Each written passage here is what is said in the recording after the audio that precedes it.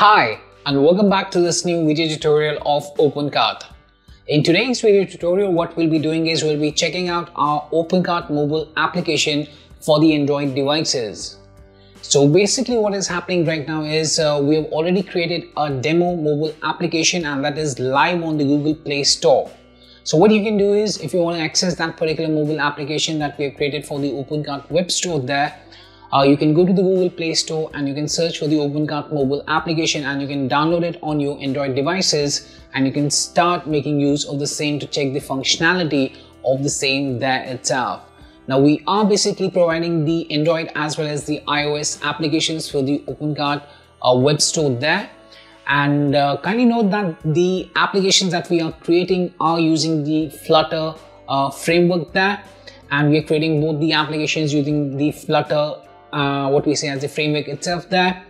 And after for example, if you are in the requirement of the mobile app for your OpenCart web store there, then what you need to do is you need to purchase a service for the mobile application from our web store there, and thereafter you need to provide some what we say as prerequisite data, and after we receive those prerequisite data there, then we will be creating the mobile application as per your own requirement there. So for today's demonstration purpose, what we have done is that we have already created a demo mobile application for the OpenCart web store there that's live on the Google Play Store, and we have also created the demo application for the iOS devices that is available on the Apple Play Store as well. So you can check those out as per your own requirement. So in today's video tutorial, what we'll be doing is we'll be checking out the actual homepage of the OpenCart mobile application, how it appears there, how we can see the banners, featured categories, carousels, and the rest of the sections there that are available within the mobile application there. Apart from that, we'll also be seeing the workflow and the customers in the different account panel options that the customers get within the mobile application there. But before I proceed further with this particular video tutorial today, please do subscribe to our channel and press the bell icon to receive the latest updates from our end. And if you find this particular video helpful, then do kindly give it a thumbs up. So let's hop on to the mobile end now for the Android devices, and let's see how this particular OpenCart mobile application appears to the customers there itself. So right now on your screens, you can see that I've already downloaded the OpenCart mobile application on my Android device. And after the installation, you can see there is an icon on the home screen of my Android device. Now to open the OpenCart mobile application, what I need to do is I just need to tap here on the OpenCart mobile app, and tapping on that would bring up this particular splash screen. And after this splash screen, you can see the particular thing on your screens there. At the very top of the home page there of the mobile application, you can see that we are having the featured categories at the very top. So if I scroll down, scroll to the right here, you can see the different featured categories that we had set up in the previous video for the backend configuration there. And after that, we have the banners here, so I can scroll between the banners as well. And if I tap on a particular banner, if it's a product banner, then we'll be taken to the product page. Otherwise, if it's a category banner, then we'll be taken to the particular category page there. So the banner that I tapped on was a category banner, so that's why we are taken down to the particular category that's the sale is on there. Or it can also be a collection as well as set up by the admin from the backend panel there. Then we have the popular products, as you can see.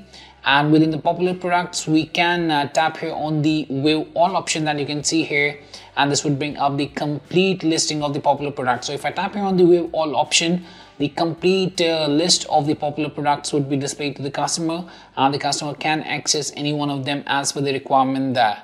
Then we have the best product section, and similarly we have the featured products. Then we have the latest products. And then we have the carousel in the end there. Now this is the carousel that we had added, and the carousel can be added as per the requirement depending upon the manufacturer selected there, and the images that you would have added for the particular carousel would be displayed here. And here within this carousel, if I tap on, for example, the Canon one, then the products that are related to the Canon would only be displayed to the customers there. The same goes with the Dell thing. If I tap on the Dell, then the particular Dell products would be displayed. Now for this particular demonstration, I've just added a few other products because I did not have any Dell products that I'd added within the backend there. So the products which were labeled as of the Dell there are being displayed here itself. The same goes with the Apple itself. The Apple product is showing Apple products only. You can see the only Apple products are being displayed for this particular manufacturer there. And then we have the back to top option. So if I tap here on the back to top option that we have here, we'll be taken back to the top of the home page of the mobile application itself. Now in the bottom end, you can see that we are having the very first option, that's the home page. Then we have the categories. So if I tap here on the categories, the complete list of categories within the store are being displayed, and here you can see that the products that are visible within the category are also being displayed. Around 5 of them are being displayed. If I want to see the complete list of the products within the category, I can tap here on the view all option, and this would bring up the complete listing of products within the laptops and notebooks category there. Let's tap on the back button.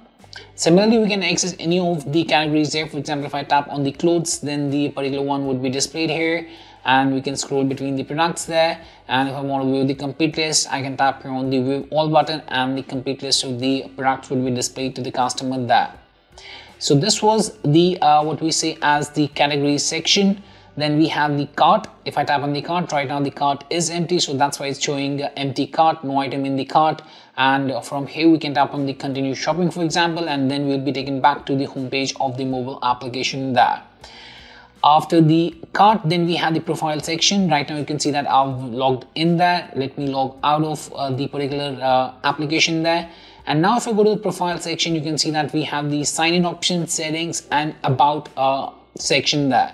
Now the about section has the different sections like about us, delivery information, privacy policy, terms and conditions, and tapping on any one of them would display the complete contents of the respective heading that we have set up there. Apart from that, we have the settings. Under the settings, we have the currency chooser for the mobile application, and we have the language chooser as well.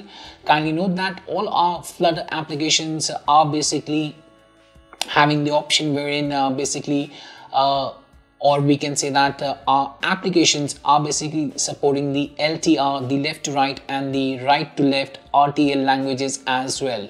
So to demonstrate that, if I go to the language section and I choose the Arabic language here, for example, you'll see we have this splash screen, and after the splash screen, you'll see that everything here on the home page has changed into the Arabic language, from the product names to the different headings there. Everything is in the Arabic language itself, right? And on the bottom end as well, you can see the home page, it's in the Arabic. If I go to the categories, categories are in the Arabic language. The cart icon and the cart details that were being displayed previously are in the Arabic language. And if I go to the profile section as well, the profile section is also in the Arabic language there. Now let's change the language again to English there.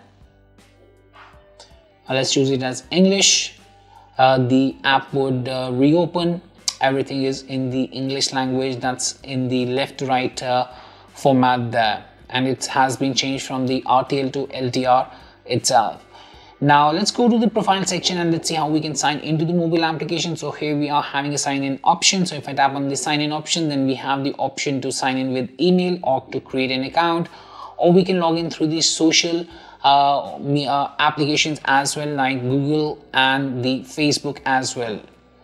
So for now, we have provided the option only for the sign in with email and create an account there. I've just given that the social one as the additional one. That's an additional functionality there. So if I want to create an account, I can tap here on the create an account button, and that will bring up this particular section wherein we have to enter the first name, last name, email, telephone, password, confirm password. You can choose whether you want to receive the newsletters or not. You can check the I have read and agree to the terms and agree to the privacy policies there. And then you can tap here on the create an account button. On the same page, we also have the sign in option. If I tap here on the sign in, then we'll be redirected to the sign in option. Otherwise, if I cancel it out, I can tap here once again on the sign in with email, and I can enter my email, password, and I can tap here on the sign in option thereafter. After sign in, if you want to set the credentials for the fingerprint login there, then you can tap on the OK option. Otherwise, you can tap here on the cancel button that you can see.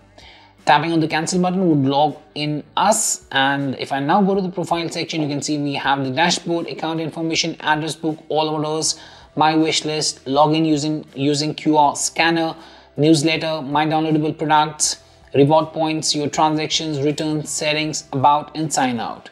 Now let's go through these options one by one. So the very first option that we have is the dashboard. If I go to the dashboard, here we can see the recent orders that we have placed.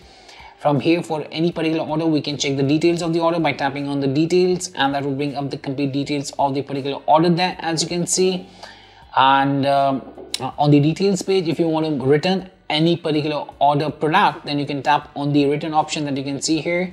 Here we have the return option, and if you want to purchase any product that you've already ordered, then you can also tap here on the add to cart button there as well. Apart from that, if you want to give a particular review to a particular product that's within an order, you can tap on the reviews option. That will bring up the particular product, and you can give the rating as well as you can write your review there, and you can submit that out. And after the moderation by the admin, that would be visible on the particular product itself.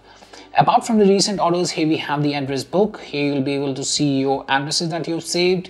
You can edit or delete your addresses as per your own requirement, or if you want to add a new address, you can tap on the add new address button that you can see. Tapping on that would bring up the particular section to add a new address, where you have to give your first name, last name, your address, city, zip code, country, state, and you have to choose whether it's the default address or not, and then you can tap on the save button to save the particular address as per your own requirement.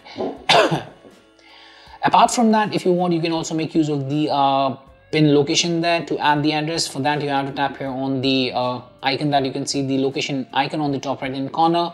You can tap OK only this time, for example, and then I tap here once again. I'll tap OK on this, and this will basically open up the Google Maps, and after opening up the Google Maps, we can pin the address as well using the Google Maps there as per the requirement there itself. So this page is kind of taking time there because of my low internet connectivity. Nonetheless, let's go back. Now let me try to open this once again. Okay, now the thing has opened up, and you can see select this location right now, the exact location where I am right now.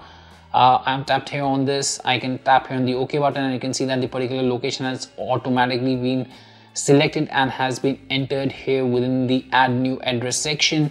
And if I want, I can save the address as well. Now let's go back. Apart from that, we have the account information. Here you can basically change your email, change your password, and if you want, you can delete your account as well by tapping on the delete account option there or the button. Then we have the address book. This displays the same complete list of addresses there. From here, you can add the new addresses as well, or edit or delete the previous ones that you have added. Then we have all orders. This displays the complete list of orders that you have placed. You can check the details of the orders. You can give the reviews to the orders as well, and you can see the status of each of the orders. For example, here you can see that we have some orders that are pending, some are processing, some are complete, so on and so forth. Then we have the My Wish List. This displays the complete list of products that you want to purchase at a later point in time there, that you have added into your wish list, and from the wish list you can add those wish list products into the cart by tapping on the add to cart button, or if you want to remove them out, you can tap on the cross icon on the top right hand corner of that particular product there, and then on the pop-up, if you tap on the OK button, that particular product would be successfully removed from your wish list there, as you've seen just right now. And if you want to add it to the cart, you can just tap here on the add to cart, and the particular product would be as we need to select some options here, so that's why the product page has been displayed. And I'll just choose the color there. I can tap here on the buy now. The product would be added into the cart. If you have any voucher or coupon codes, you can apply them up, and you can tap here on the proceed. Then you have to select your shipping method at the checkout time. So here I'll be selecting the flat rate shipping. If you have any shipping comments, you can enter those as well. Then I'll tap here on the proceed option. I'll be selecting my payment method as cash on delivery for the time being. I'll agree to the terms and conditions there, and I'll tap here on the proceed button to proceed further to place the order there itself. After tapping on the proceed button, the particular order would get placed, and then we'll be able to see the particular details of the order in my order history section as well. So my internet connectivity is a bit kind of low there, so that's why it's taking a bit of time there. Alright, the order has been placed, as you can see. Now we can tap here on the continue shopping button and we'll be taken back to the home page there. Now let's check the profile once again. Now then we also have this option where we have the option of login using QR scanner. Now if you've already logged into your mobile application there and you're also opening up the OpenCart web store on your laptop or desktop, and you want to automatically log into the OpenCart website there as a customer without entering your username password, now what you can do is you can make use of your mobile application. Just you have to keep yourself logged into your mobile application, and then you need to navigate to the login using QR code scanner. Now let me show you and display this particular functionality on the desktops or the laptops there. For that I have this particular laptop here. Now what I'll do is I'll just tap here on the login using QR code. I'll just ask to provide the permission for this time only, and then you can see right now here I'm on the login page, as you can see. And here if you see here I have one option that says login by QR code. So if I tap on that, this would bring up the particular section wherein we'll be able to see a particular QR code, as you can see. I'll just not show it completely because this would scan and log in us. So here you can see that now it has scanned that particular QR code, and we'll now be automatically logged into the what we say as the OpenCart web store there using this particular functionality itself. Now let me set it aside, set the laptop aside. Then we have the newsletter. If I go to the newsletter section, here we'll be able to choose whether we want to subscribe to the newsletter subscriptions or not. So you can choose it up as per your own requirement there. Then we have my downloadable products. So if you have purchased any downloadable products from the OpenCart web store there using your mobile application, then those would be visible here under this particular section. And from here you can see the details like name, size and date added, along with the order ID and the option to download the particular downloadable product as well. Then we have your reward points. Here you can see the particular date added, description and the points that have been rewarded to the customer there. And you can also see the total number of reward points that the customer is holding right now under this particular section. Then we have your transactions. So here you can see the date added, description and the amount for the same, and you can also see the current balance of your transaction there. Then we have the return section. Under the return section, if you, for example, you are checking any order and you are returning that particular order, then for that return that you have generated, the details can be seen under this return section. And here you have the option to check the details as well. By tapping on the details, you can check the reason for return history, if any edit would be visible to you as well, and the rest of the details would also be visible here under this particular section. And lastly, we have the settings option. As we have already seen, the language chooser is there. We also have the currency chooser. So for example, we were checking the US dollars. If I choose pound sterling, the app would come up once again, and now the products are in the pound sterling, as you can see right now. Now let's go back to the profile section, and then we are done with the settings. Then we have the about section. So for example, if I go to the about us, then the details of the about us page would be displayed. Right now we have only set it as about us.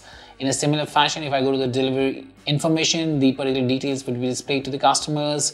And lastly, I have the sign out option to sign out of the mobile application. So if I tap on sign out, I'll be signed out, as you can see. And then if I want, I can again sign in by tapping here on the sign in option, and I can sign in, or I can create an application or create an account as per my own requirement, that too on the go using the mobile device itself. So let's go back to the home page there. So yes, that was much about the OpenCart mobile application for the Android devices, and I hope that this particular video helped you out in understanding the same. If you still have any questions, queries, sessions or requirements regarding the OpenCart mobile application, then you can anytime get back to us at support@webcool.com, or you can raise a ticket at webcool.uvdesk.com as well. Apart from that, if you find this particular video helpful, then do kindly give it a thumbs up. And lastly, thanks for watching this particular video, and have a great day ahead.